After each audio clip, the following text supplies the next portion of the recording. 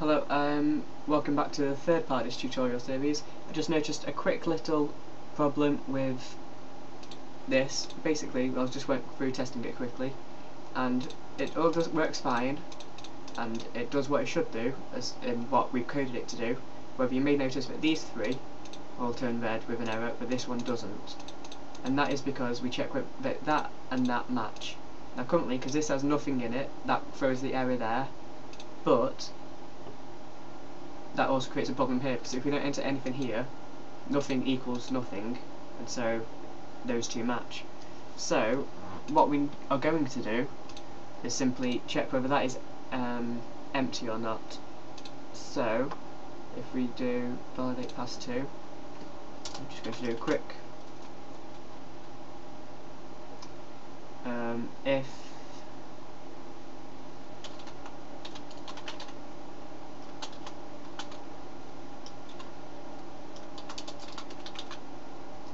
okay, and then what we need to do is just copy this and change the text slightly. So if the there we go.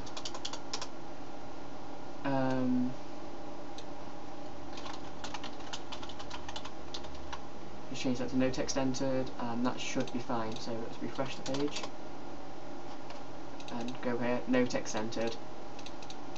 So there we go, that's done what we need it to do. Does that.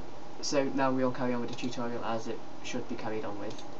And we've got one more function to create, and then we've got some small checks to do, and then that's it done for this tutorial. So function validate message, and here we're going to do if message value dot length is less than, say, 30 characters, because we want it to be fairly large.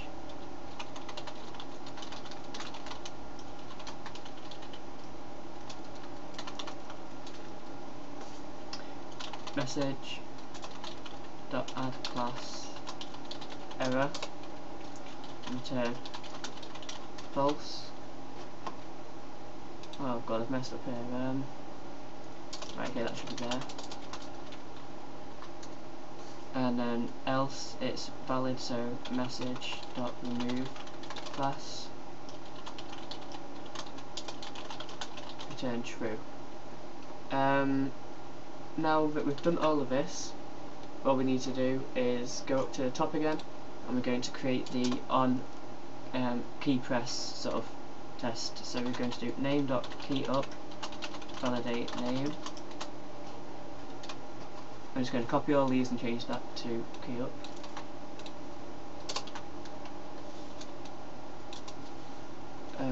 Just make it look a bit nicer.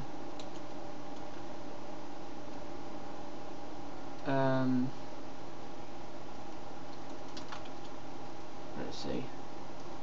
Change blur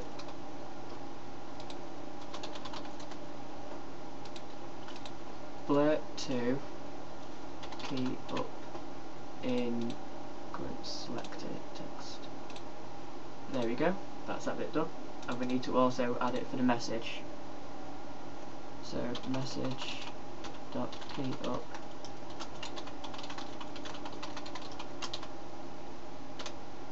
okay, other than that, that's us done now, I think.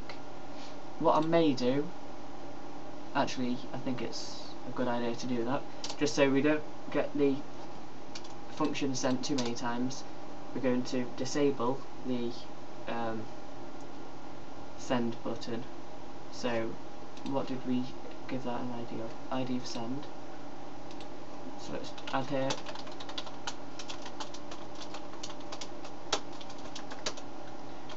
right, my keyboard's messing up now, this is annoying me, so sorry for any delays and such.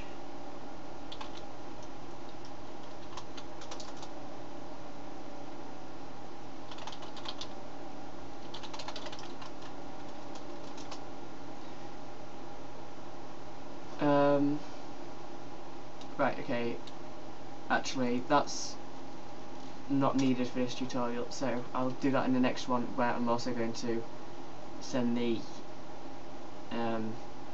details via PHP and Ajax. So I'll leave that for now, save the file, and we'll test it just to finish off this tutorial, which is already 5 minutes long. That's gone quick. Right, okay. So, as you can see, if we press that and go out, oh wait, I need to refresh the page actually. Nothing happens there, but these all fail, that's good. There we go, failing by doing that. Actually, we should add that on blur as well to that.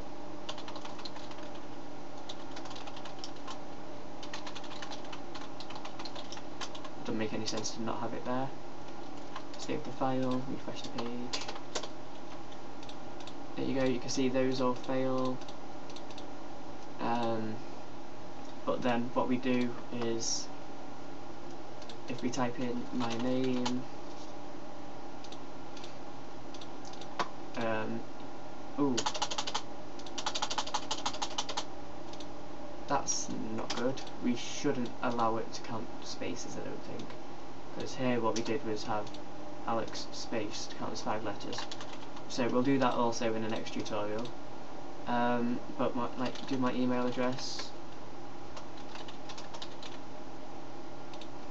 That works. Do a password which is 8 characters long, so get passwords to not match, so passwords don't match, no text entered, 1 2 3 4 5 6 7 8. The passwords do match, and what do I want to tell you? 1 2 3 4 5 6 7 8 9.